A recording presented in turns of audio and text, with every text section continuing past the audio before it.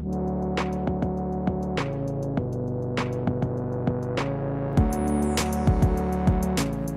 guys, this is Kyle from Envision, and today we're going to be talking about custom functions in Power Query in the M language. So this video is meant for people who are already familiar with Power Query. They've been using it in Excel or Power BI for a while now, and they want to level up their skills to start building their own functions to get more done in less steps. So we're going to touch on what custom functions are, how to create them, and once you've created it, how to call on that function in a few different ways to build that logic into your query. Let's get started. All right, so before we get too much into the weeds on the Power Query, we're going to take a quick look at the sample data set that we've built out here. I kept things very, very simple. So we've got a column of site IDs, groupings, expiration dates, and a count of items inside of each one of those groupings and expiration dates. So very basic inventory management type of data set. And to the right here, you can see what we've got as our end product, which should look pretty familiar to you. All we've really done here is combined our grouping and expiration into one column and then pivoted that data set to get what we have over here. You might be thinking, oh hey, that's something I already know how to do, that's something that we can do with a basic Excel pivot table, and you're absolutely right. But today, we're going to be using that as our sample to have something that's already familiar to you, but we're actually going to reverse engineer the process of pivoting this data in a way that will show you how to create custom functions. So I'm going to go to our data ribbon and pop into Power Query over here.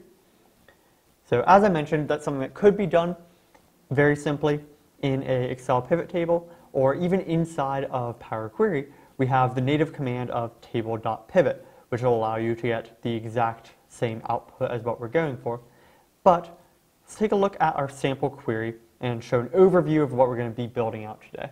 So as you can see here, we pulled in our source data, assigned data types, and then in order to recreate the process of pivoting data, we grouped our rows by site ID. So each one of these tables shows all of the rows of our source data table that correspond with that site ID.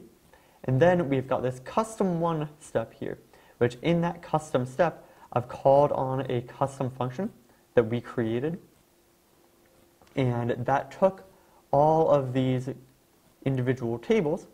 It uses that table as an input and then shapes that data into what we want the pivoted data set to look like. So you can see here that our column headers of each one of those individual tables are now equal to the items that will be in that pivoted list. So if we look at the custom function here, the first thing you want to notice is that we actually have a separate icon in our queries pane for custom function. It very clearly shows it for us as a function icon rather than a table icon. So if we look in the advanced editor is something that at this point you're likely already pretty familiar with. If not, the advanced editor shows you everything that your query is doing, all of the M code that is written into that query, in one view instead of relying upon the formula bar up here. So inside our advanced editor, we can see that this looks pretty standard. It looks very similar to what you would see in the advanced editor for a query, but we have a key difference in this section up at the top here that actually specifies this as a function rather than a query or a table query. So before we dig into that too much, I'll show you how I actually created this custom function and then how we're going to call upon it.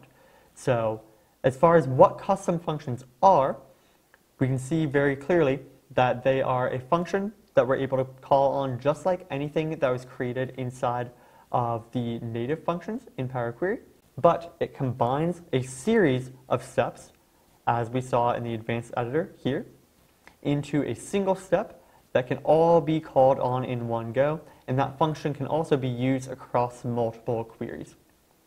So let's go ahead and start working on building out that custom function. I've pulled in our source data here and assigned data types, and the first step that we're going to do, as it should be familiar with the concept of pivoting data, is I'm going to group these rows together. So I'm just going to go to transform in the ribbon, group by, and we're going to group this by our site ID. in the group by dialog that appears, one thing that's very important is that under our grouping operation, we want to make sure that we're selecting all rows, because we don't actually want to summarize the data right now. We just want to break that all into individual tables so that each site ID has all of its source data still associated with it. So I'm going to click OK here, and you can see that we now have a column full of tables. And each one of these tables you can individually drill into or view the preview in our preview pane below. And you'll see that the structure has remained the same. We have our site, grouping, expiration, and count.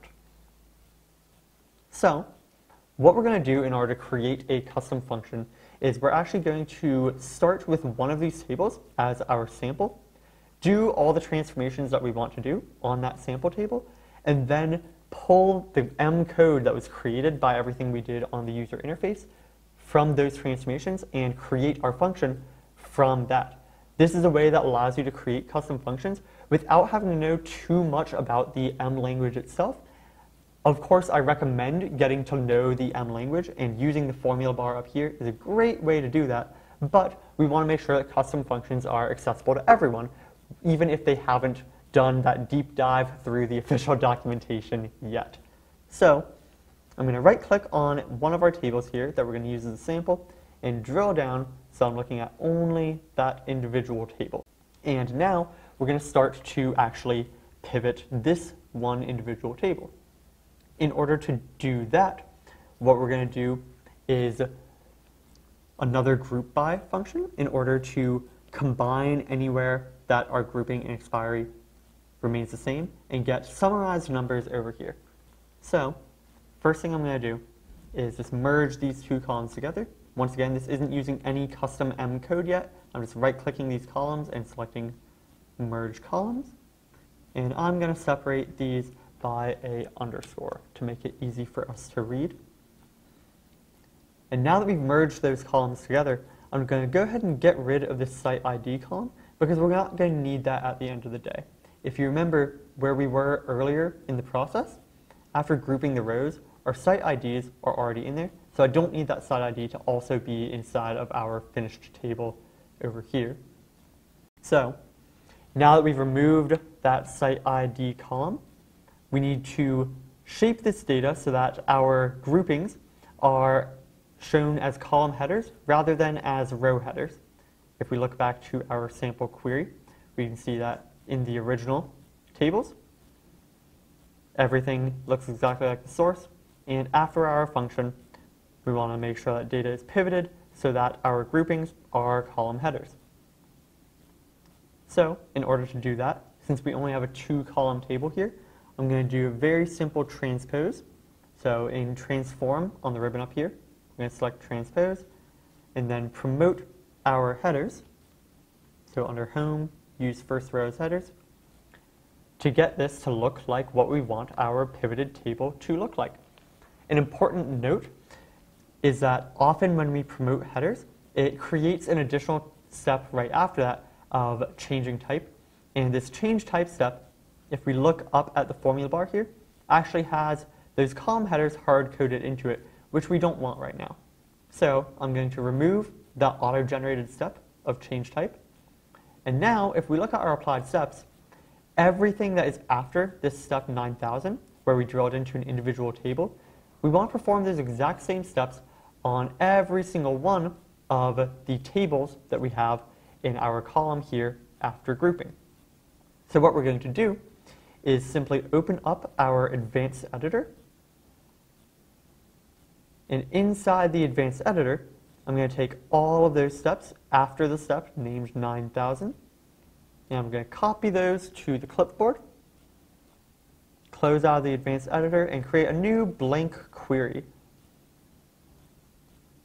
This blank query gives us a blank canvas to work upon, and this is where we're going to actually be creating our custom function. So inside this blank query, I'm going to open up the advanced editor and paste in all of those steps that I just copied. So right now, when you're looking at this, you're probably thinking that this looks exactly like our original query did, It all has the very same structure inside of the advanced editor, and you're absolutely correct. One thing to know about the M language is if everything in your applied steps is done sequentially, which it will be by default if you're using the user interface rather than writing any custom M, is that every step references the name of the step previous to it. So in our promoted headers step here, you can see that we're promoting headers of transpose table, which is the name of the step right before it. In transpose table, we're transposing the table called removed columns, which is the name of the step right before that. And using that same logic, if we go back up to our very first step here, merge columns, right now, that references the step 9000, which doesn't exist inside the query that we're working on here. Knowing that key, that every step references another step, is what we need in order to actually create a custom function. So I'm going to add some empty space above our let statement, and up here is where we're going to define that this is a function rather than a query of its own, and we're going to list out the inputs to that function. So if you've worked with other languages in the past, you're probably fairly familiar with an arrow operator. So that's going to be just an equal sign followed by a greater than sign, which looks just like a fat arrow in the typing area. And inside M, that arrow operator, or the arrow function, is used to define functions. So everything before the arrow is going to be the inputs to our function. Everything after the arrow is going to be the result set, or the steps of what is done to those inputs. So I'm going to add some open and close parentheses right before our arrow function. And we can see already that no syntax errors are being detected in the advanced editor, which is always a good sign. We don't want it to be picking up errors. And inside of these parentheses are where I'm going to list the actual inputs that I have. As with most languages, whenever we have an input, we need to name our input. So I'm going to name it source table. And we need to define what type that input is. So that's going to be source table as table. If you're creating a custom function that uses a date input, a number input, so on and so forth, that can be done as well just by modifying your input string here. So now that we have source table as a table, that can be used to replace where we were previously referencing the step 9000. So I'll just highlight that whole area here in the query and replace that with source table. You can see that the IntelliSense is already picking up that input that I named earlier. So I can even just click on that and it'll fill it in the rest of the way for me. We can see that no syntax errors have been detected. Go ahead and click on Done here. And a couple of things are going to happen right away for us.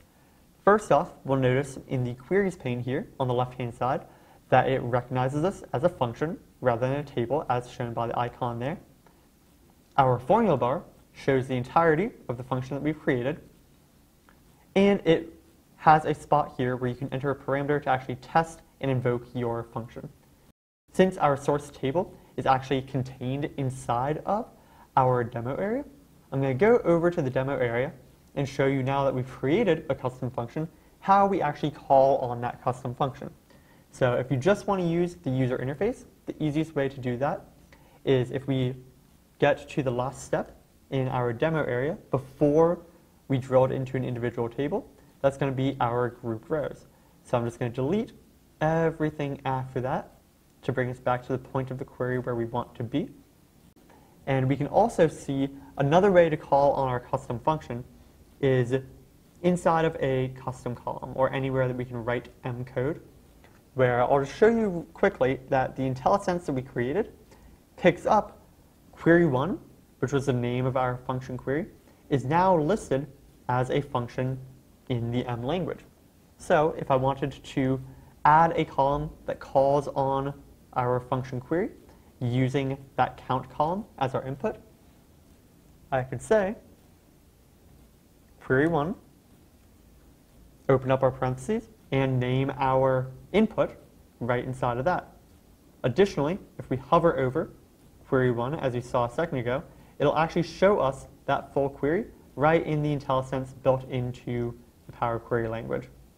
So I'll name count as our input right here, click OK, and this now looks exactly the same as it did when we invoke the custom function from the user interface. So the functions that we create inside Power Query are treated exactly the same as any other function would be treated, where it truly is now a part of the M language within whatever file you are working on. Once we've done that, I'll remove the original column so that we now only have a column of tables that are created after the fact of the custom function that we created. And we can now expand that out in order to get our pivoted table. As another little bonus here, if you look at the options that showed up on the user interface when we go to expand, you'll see that right now we're hard coding those column names, which obviously is not what we want to do. We want to be able to create a function that is going to be dynamic, so that however many groupings exist inside your data set, everything is going to be pulled over properly. So if we pop over to our original sample query, I'll show you a little bit of M that I wrote that will allow us to expand these columns without hard coding the column names for us. If we pop back over to our sample query here, you'll see this step that I named expansion, where I just took the M code that was automatically generated by expanding our table column and just modified the final parameter in that in order to be a little bit more dynamic. This chunk of M code will be in the description of the video as well. If you want to use this on your own, just make sure that you replace the reference to the column count right here with the name of whatever column your tables are located in that you're going to be expanding. But as you see, once we expand things out, it looks exactly like the pivot that we wanted and uses that custom function that we created. If you like this video, please feel free to give it a thumbs up and subscribe to our channel, Transform Everything. We're planning to pop out a lot more content similar to this to help you level up your skills. If you have any comments or questions, feel free to list those below and we'd be happy to engage with you on that. Thanks for watching the video again, and I'm looking forward to seeing you in the next one.